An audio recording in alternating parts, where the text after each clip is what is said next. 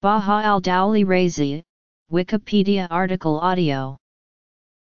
Baha al-Dowleh Razi was an Iranian physician who lived in the 9th century. He was one of the greatest Iranian traditional medicine practitioners, the second most influential after Razi. He was likely born in Tehran, where he also completed his medical studies with his father.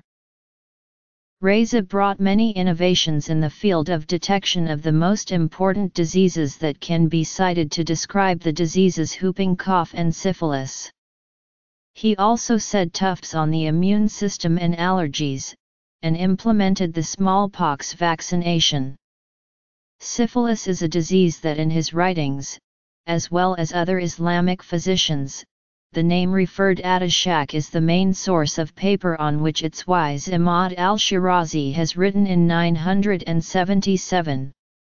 He used his father's technique and followed him in Sufism and the elders of the way of life of the late King Hussein in Nurbakshi Fatih posts Kandamir. He went to Herat Afzal Nasir al-Din al-Kermani monastery. Khalase al-Tayyarab. Death. His short book Khalase al-Tayyarab was one of the most respected authorities in the Safavi era's medical history. The doctors examined his father and other physicians such as Hippocrates, Galen, Fixed bin Razi, Ibn Sina, Se Horhani, as well as his time as skilled medical doctors in Kashvan and an ophthalmologist named Amira. In summary, al-Tayyarab named Ray from many of the earliest references to Islamic medicine. There are certain conditions. The first volume of the book by the Dr. Muhammad Reza Shams Ardakhani translated.